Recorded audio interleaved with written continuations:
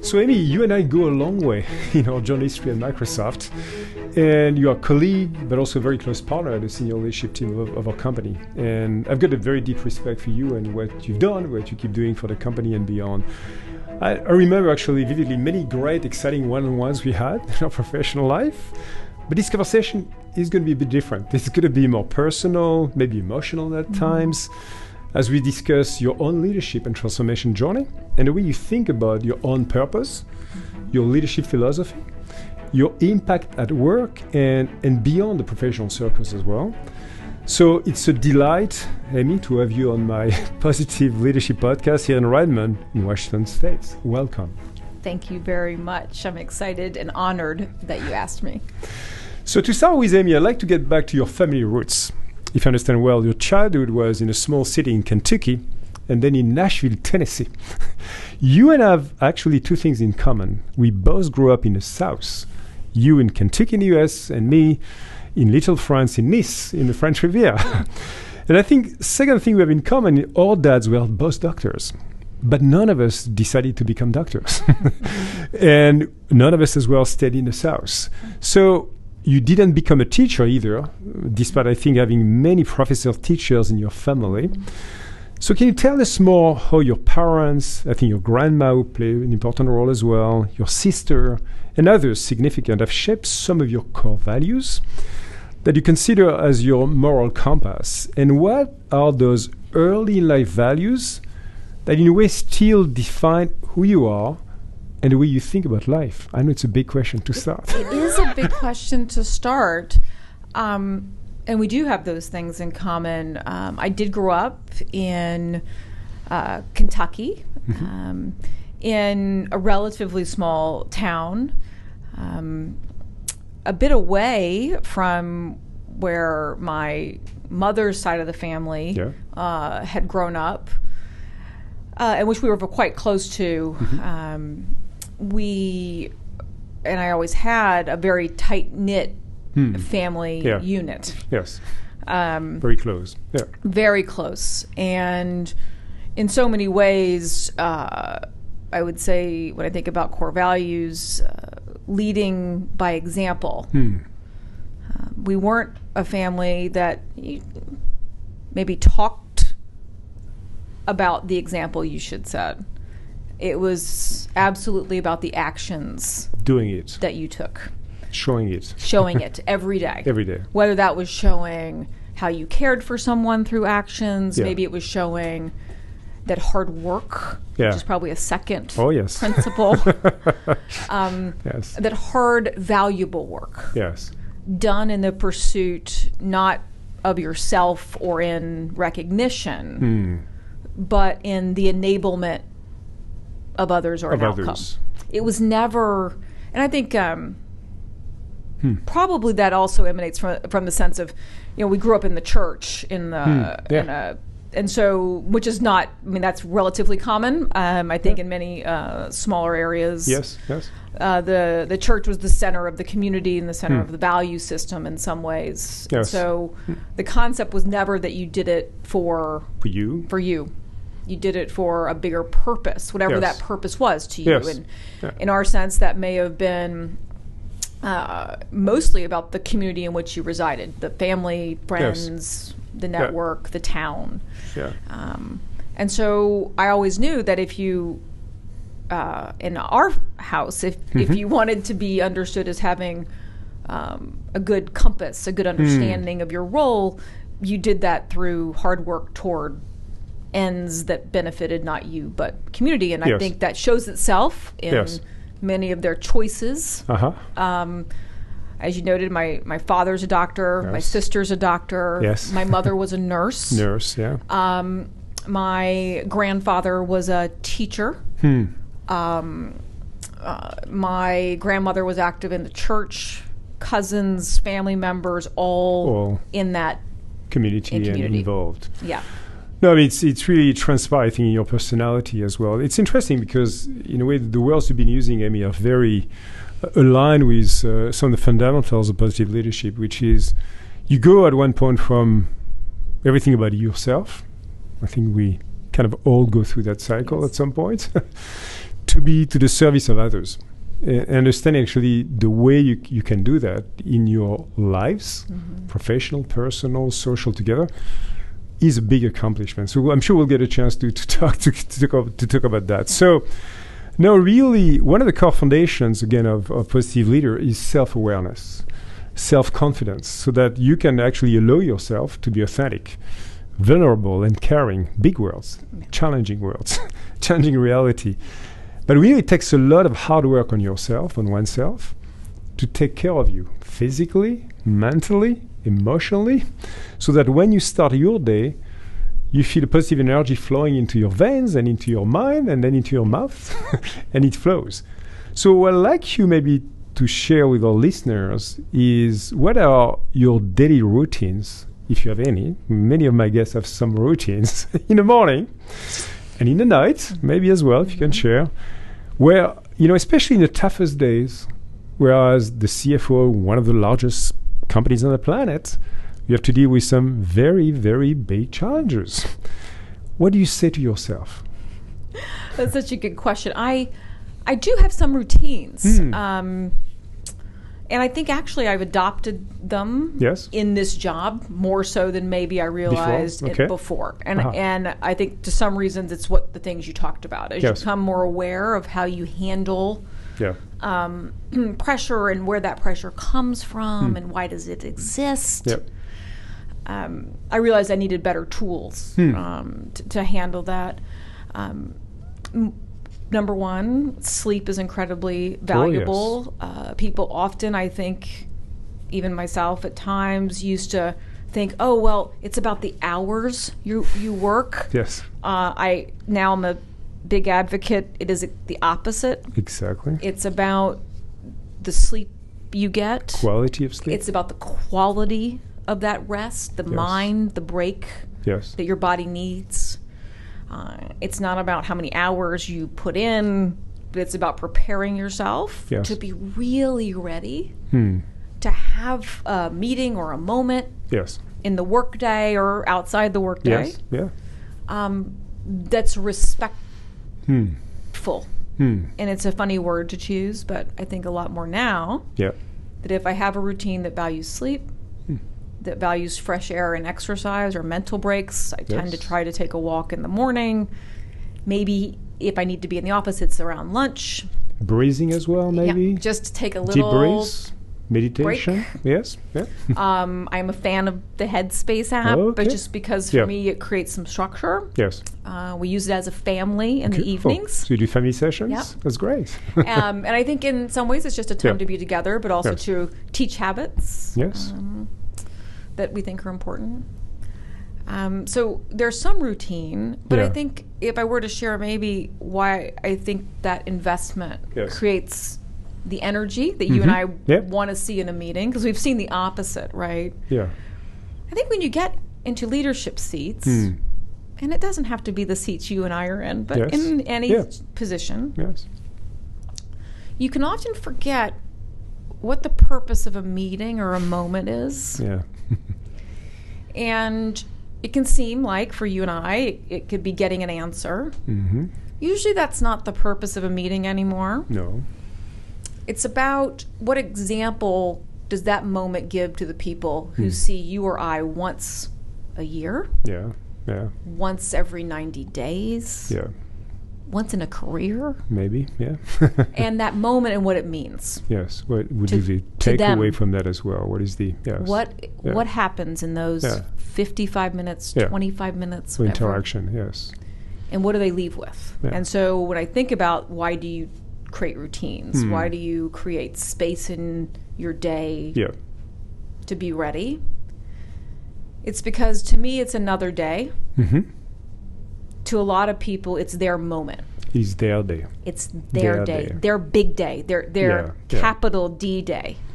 As opposed to you and I, where it's Tuesday.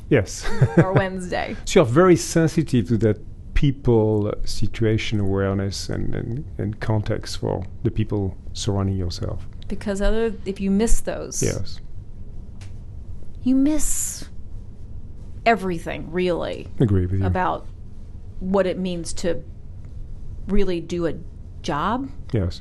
As opposed to complete the task, yes. right? So building on that, Amy, what is actually a good day for you? And what does it mean for you as a leader to have a good day? I'd say that a lot, is that I think you have to put yourself in that place.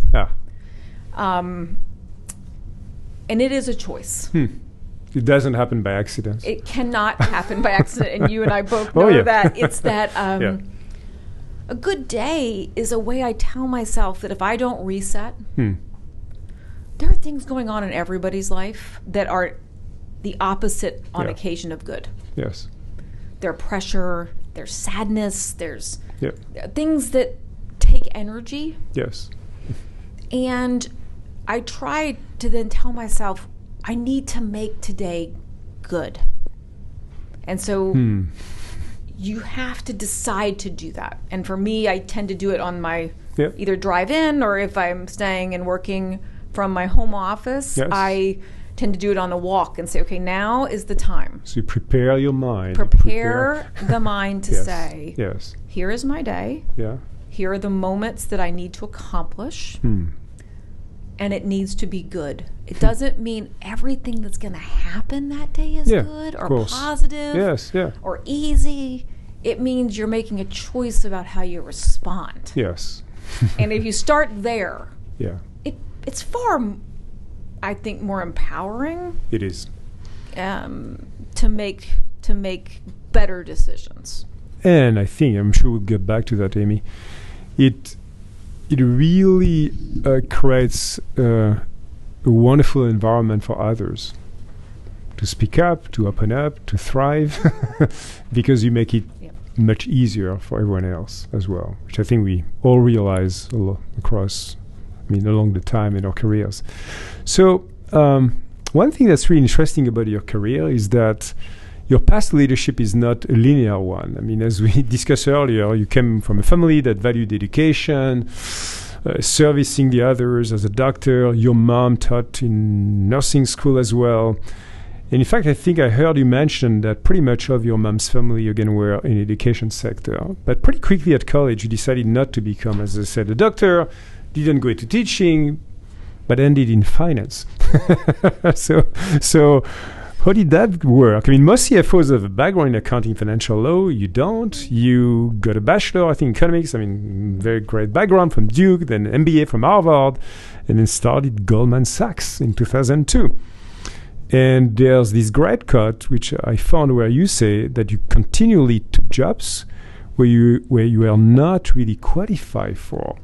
So how important has it been for you to move outside of your areas of comfort, outside beyond the plan of record you had, to accept, to take risk and accelerate your personal growth? It's interesting. I think, Jean-Philippe, we talked earlier and you mentioned there are lots of things that are critical to being comfortable taking risk, but probably the one that's the most critical is self-awareness and self-confidence.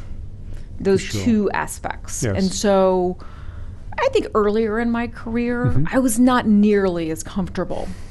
And it's because, I took a job at Goldman Sachs, it's true. I had taken 0 finance classes at that time, 0 accounting, although I still haven't taken those, as you know.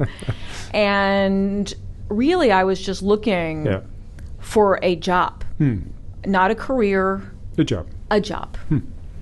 And everybody else seemed to be getting jobs, and I needed one, and other people had chosen banking.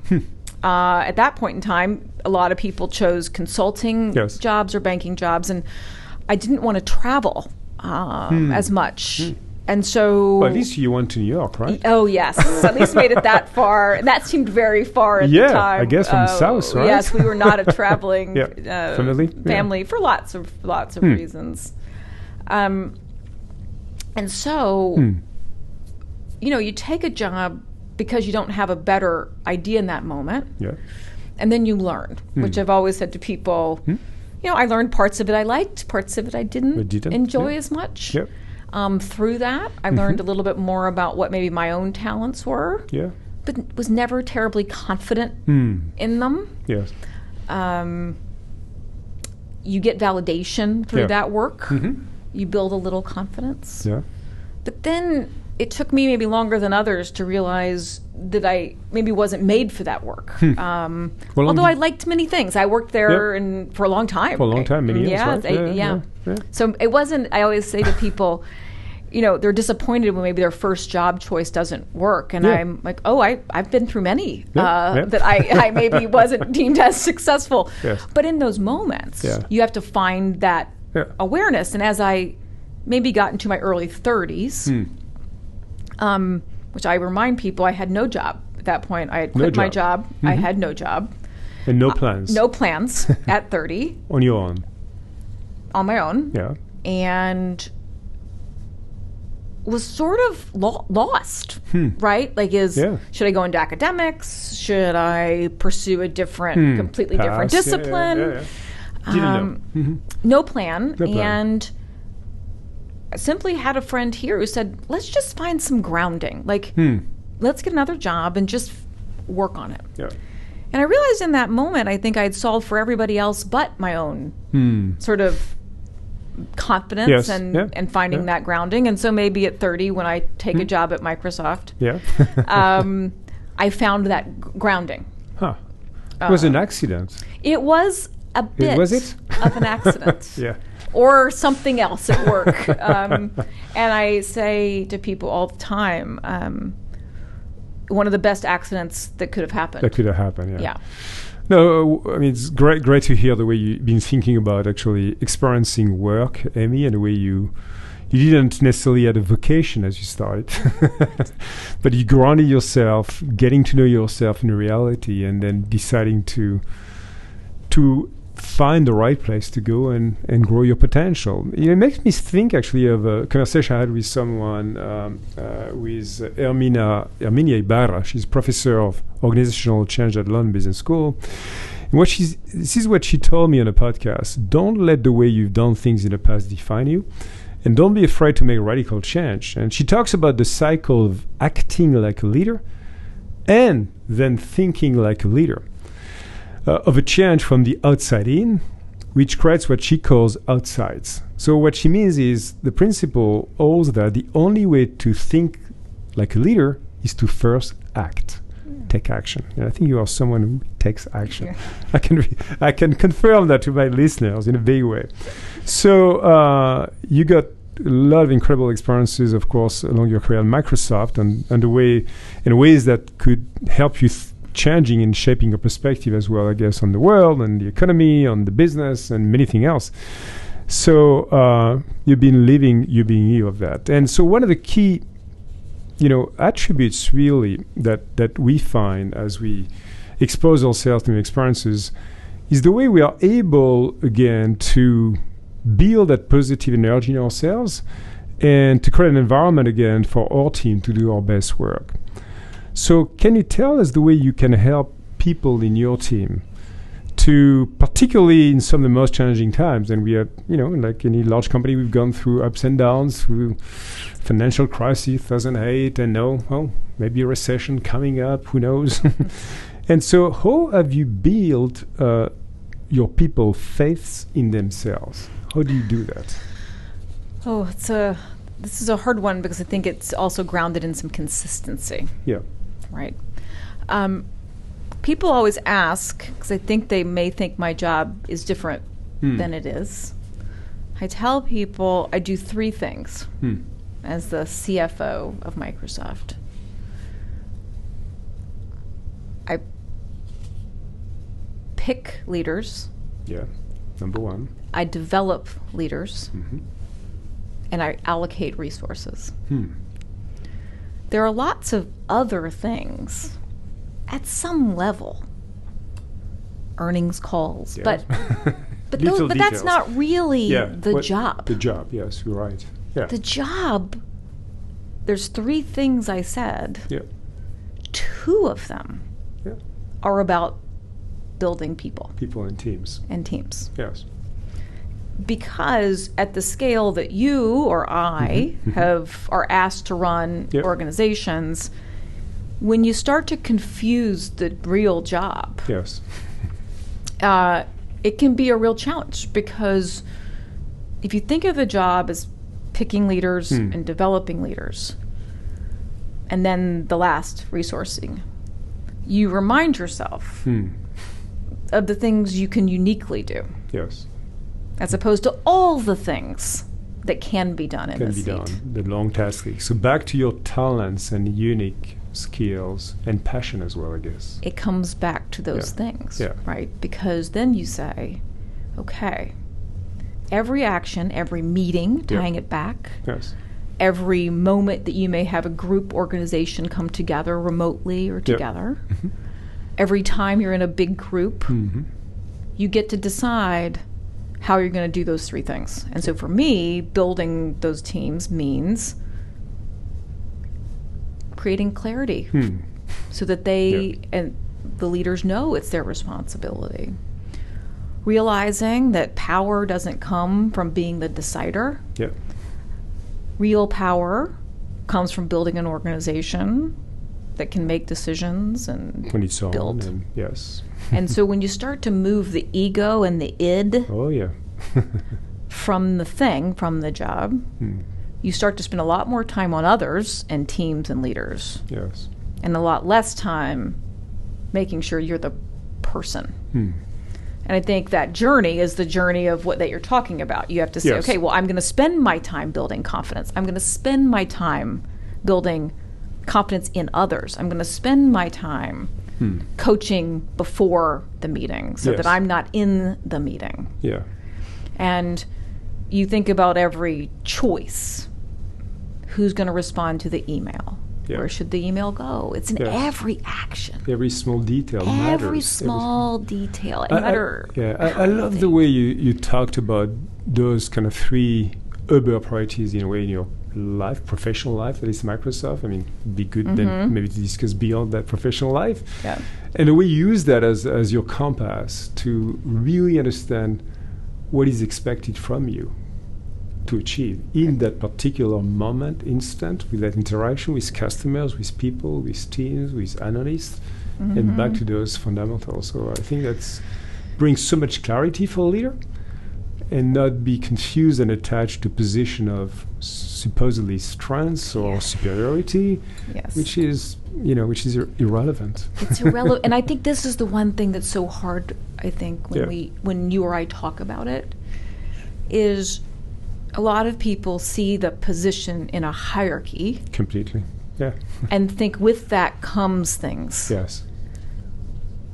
What really comes with it is a decision to make service, like in service, part of your daily existence, not about the meeting. And that pivot, which I didn't do until later. Same with me. Right. You don't you don't realize that. You don't realize the beginning. No. So I'd like to expand the discussion on the way you do that at scale, picking those talents, building those organization capabilities people. You and I have been together actually sponsoring the Microsoft management model, the famous model called Model Coach Care. We've been even registering together a learning session on LinkedIn, which I invite our listeners to check out. And you've been teaching, by the way, just to tease you, maybe one day you could be a teacher, right? Can't you? Maybe. You've got some kind of DNAs, I guess, from the family, and you alluded to that, actually. So anyway, back to caring. In that session, you was listening it again, and you were basically emphasizing three key practices to attract and retain the best talents. Number one, be intentional and enthusiastic about the potential for individuals to thrive and create an environment where people can actually thrive. Number two, know everyone's capabilities and aspirations, like one by one. Number three, invest in the growth of others by guiding them in navigating and growing their careers. So can you share with us the way you learned and you've been practicing that caring muscle along the way? And any kind of, not more than tips, any kind of advice, coaching advice you have our listeners, particularly again in that moment, Amy. And of course, we've gone through the pandemic. Here comes another time, and who knows where it's going to go, depending where you live in the world as well. So how much caring helps to be in a better place. I think this is an interesting. People interpret caring in many ways. Oh, yes. And I have taken caring, and lots of the language that you and I just used, is about an investment you make in someone else to understand their goals. It's about them. It's about them. The care is really taking the time. Oh, yeah. It's taking the time and the commitment to understand really what they want, really respecting those choices. Yeah. I think at some point you go through this naive journey as a leader around thinking everybody wants to be on the same journey you're on. Yes. Because it's been a really great journey. I love my journey. Yes. But it's mine. Completely. And it's my choices, it's my trades that I've made against other priorities people have. And so caring for me is about that investment to understand that the journey is theirs. And they may value different things, may likely do. Different challenges in their life, different things. As well. Yep. Different moments that matter. Yep. And if you do the three things you outlined, it means reserving judgment. Yes. And this is the hard one.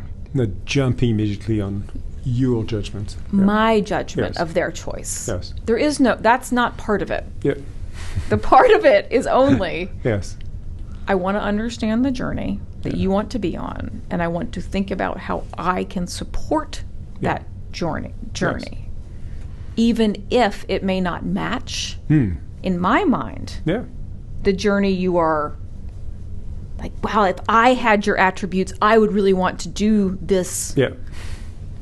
I may get excited by that, but that's not the job. That's not the job. And I do think that's, in those moments, if I could offer, advice, it's the investment of time and the reservation of judgment. And then the energy needs to go toward the others. Love it is very complementary, obviously, to the other muscle I've been passionate about, which I know you're passionate about as well, Amy, which is, of course, coaching people. Yes.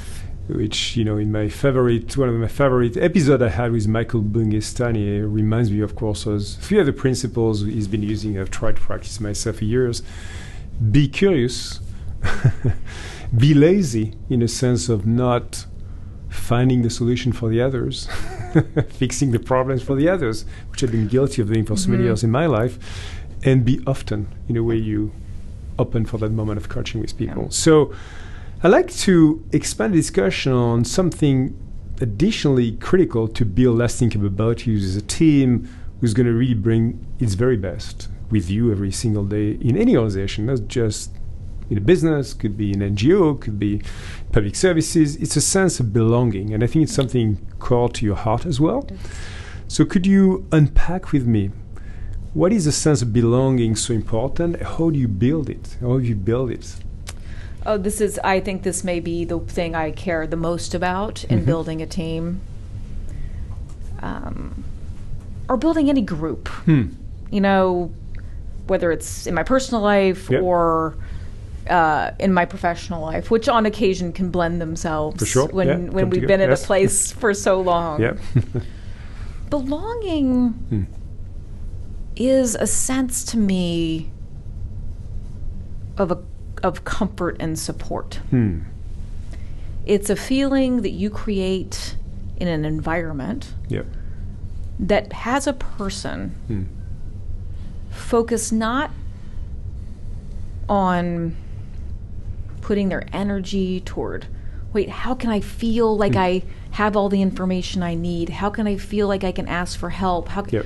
You take that away, because the inclination is always to ask for help. For sure. The inclination is always to ask, to feel like if you've made a mistake, you should raise your hand, because there'll be aid offered. People are going to jump to help you. Yes. And if you feel a sense of that, I think you then create bravery. Yes.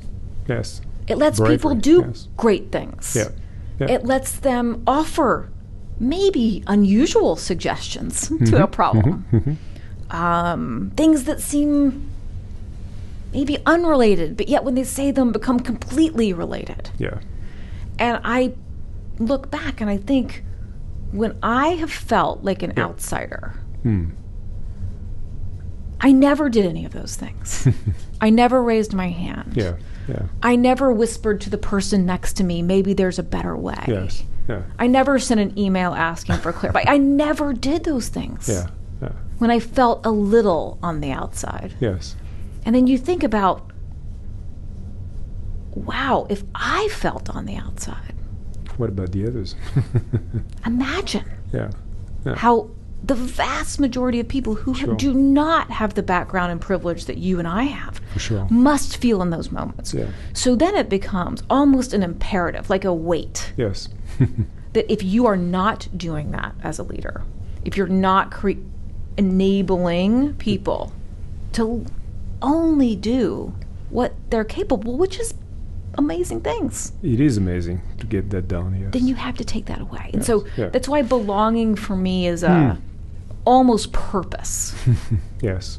Because if you just for 1 second think, what don't you do when you what behaviors? And you know that they're all the things that don't make people shine. For sure. And so we know what people shining looks like, right? You know, the joy, the pride, the way they walk home. Yeah. Yeah. The way they go home and say to people, I had a great day. And I'm proud of the day I had. And they're proud. And then that builds in your personal life. Oh, for sure. Right. And so when I envision that cycle, then those days you remember, did you build that? Did you think about it? And we use lots of words for it, as you know, here, inclusion. Yes, yeah. But belonging. It's a great word. I think it's a nice word. It's a great word. It also, honestly, reminds us of the belonging to our families as well. I think family roots as well. So in a way, it brings people back to their core, I think. So it's wonderful way, I think, to describe that criticality of that sense of belonging, Amy. So moving almost to the end, I was talking actually to Pete Carroll, that I think you know well as well, the Seattle Seahawks head coach, on the podcast. He's someone, as you know, who's been spending a lot of time and energy on making sure his players feel like they belong. He used that word too. And he realized that it's only when people feel like they belong that they are willing and able to hear what they need to improve actually as well. That to push yourself to your limits, to take risks, to be prepared to fail at the highest levels. And you need to feel uncomfortable from time to time. So being mindful about finding ways to making your team feel relaxed, whether it's looking them into the eyes and smiling more or coming out behind your desk, these things matter. And so coming back to your reality as well, Amy, as a CFO again, you present Microsoft to the financial markets 4 times a year. You do the Microsoft earnings call, presenting financial results to investors and media, and those webcasts, as we call them. They're huge events with a lot of intensity and questions and some answers you provide as well. And even if those things are going incredibly well and you've got an incredible track record of representing incredibly well the company, they must be very stressful events. So how do you manage those situations? I know earlier on you talked about your routines. I do. Is it what helps you, and what else do you do despite all the noise that happens in your background to be ready for that moment? Oh, it's such a good question. And I will make a few comments about it because I do think it can be helpful beyond maybe the narrow audience of people who do CFO earnings calls. Yeah. I still get very nervous. I, get anxious about the moment. Yes. And to make sure I'm centered in that, I have a few things I do. Number one, I people laugh, I eat lunch very early. Earlier than usually. Than usual, and I'm already eat a little early because I'm a morning person. So early is that? Like 10 o'clock in the morning. So I just have... wow. Because for me, at that point, I then don't do other things. I got you. So at that point, I've decided... Your entire body. My entire body needs to become more grounded. Yes. You need to clear your mind. Yes. I do not answer email. I do not answer text. My phone is Shut down. Your phone, et my phone is away. Yeah. I take a walk. You will recall I used to have to do one earnings call a year from a remote location at our sales event. Oh, yes. And so taking walks in cities I wasn't comfortable with, I think I made some of your sales team nervous because I looked like I was wandering the hallways of hotels around the world. But it was more just keeping the consistency for me. Yeah. Then I do some breathing exercises. And then... I just read through the script one last time. Yep. And then I'm done. And you're done. And then I'm done. And after I've been doing them for a little over 9 years now, for a year. So after 30-something, the routine is still the same. Still the same. And it works. And I think what it does is remind me in those moments, I tell myself, it's about the real job. Yeah. Yeah. Which is to explain to the best of my ability, internally and externally, the decisions we're making, and to provide that clarity to the people who have bet on us. And that's investors, that's employees, that's customers, that's partners. All those stakeholders. It's all of it. And you then say, I'm going to do my best transparency, my best authentic integrity are the things you care about. Yes. Not the perceived judgment that comes if a stock goes up or down. Because that's a moment. Yeah. The things you're really about are the durable things. Yes. Integrity, trust, clarity. Yeah. So I focus on those. And of course then people say after so many calls, is it easy? Does it not take work anymore? And the answer is absolutely not.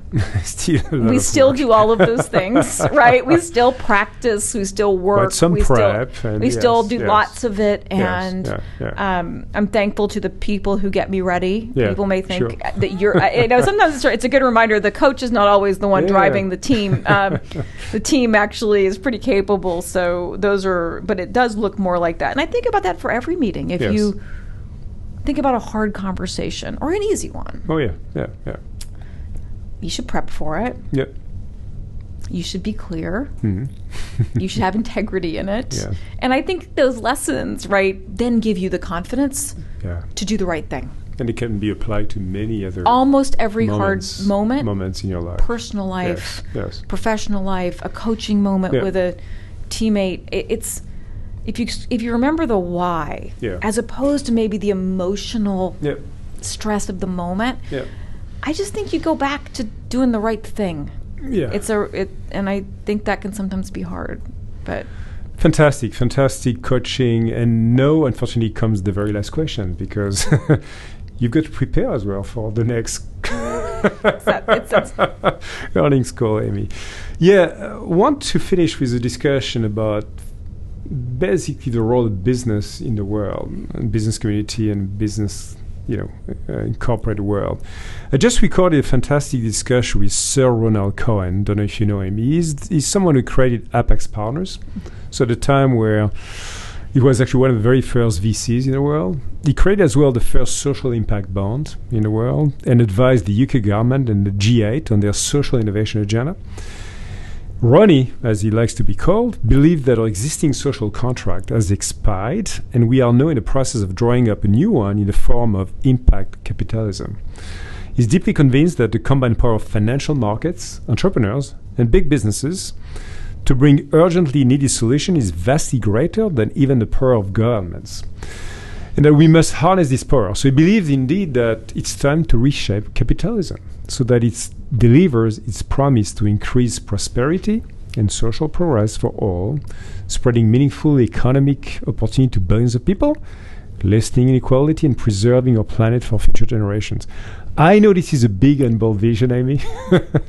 I know it could seem almost naive at some point, but how do you see the role of the business community beyond, of course, delivering the expected financials for the shareholders, number one? Has the time come indeed to not only do that, but also be an active participant in helping the world and the planet to be a better place for you kids, my kids, and all of us? Well, I think this is one where, you and I have spent a lot of time, even at Microsoft, yes, about how we can participate in that.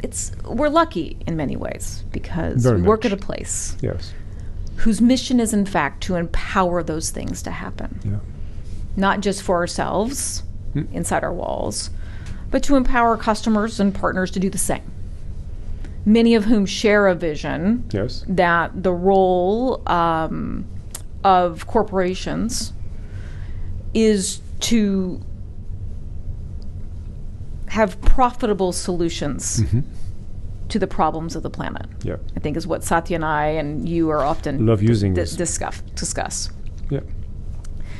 And whether that is investments in sustainability, trying to find innovative solutions using our capital along with those in technology, talents, etc. Yeah. To help a breakthrough. Because I do think there's both business opportunity, which is really what the conversation... Completely. It's not philanthropy. We're not talking about philanthropy. We're talking about there's real opportunity that will be created by technical advancement to have durable solutions in climate, but in other places. Yeah.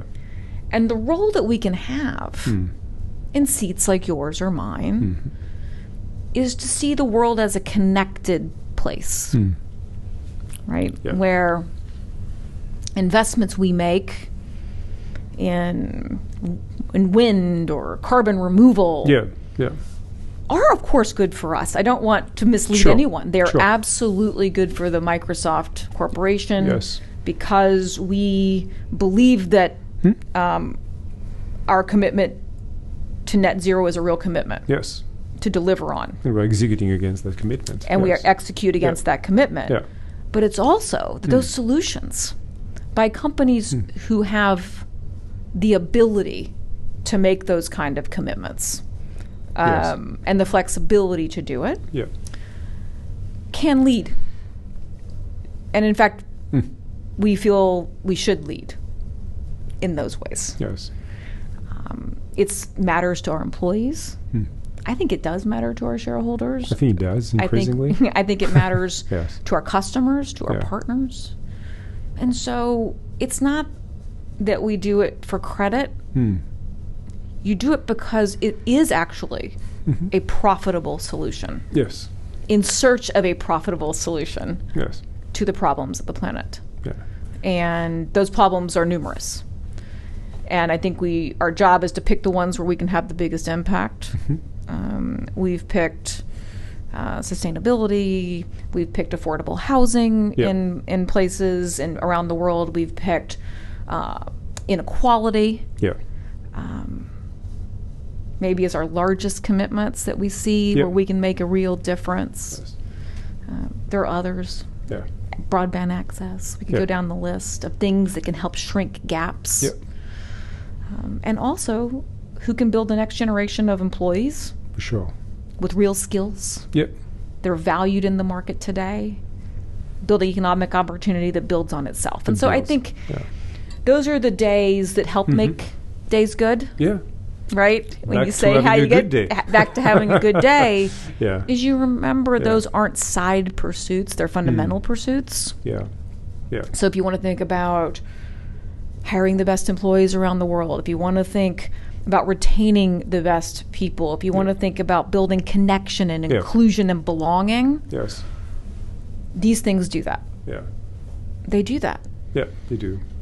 And they build purpose. Yes. And that purpose encourages others. Yeah. And I don't know, I do think those things matter. People often ask, can I do a math equation on it? And I've thought more and more maybe I can. Yeah. Right? Because you know what employee retention means. You know what the best people mean. You know the value of that. You know what getting a profitable solution to sustainability means. Yeah. And I've increasingly believed that if we need to do the math, we can do the math. Yeah. What a wonderful way to end that conversation, virtually, Amy. It's been a real pleasure to get to know you a bit better. A different one-on-one that we had in the past, from Kentucky to New York to Redmond, Washington State, and more importantly to your leadership journey. I think it's a wonderful, an inspiring example for many of our listeners, particularly young female talents across the world, to feel inspired about the power they have in themselves to achieve more, and to have the bravery you talk about, to have the ability to create the space for themselves, to speak up, to grow, and to basically, carry that positive energy with others in their lives. So thank you so much for that moment, Amy. And I wish you, of course, the very best, not just for the next earnings call, but for all the big things you're going to do, not just for Microsoft, but beyond Microsoft and your community. Thanks a lot, and it was a pleasure. Thank you for having me.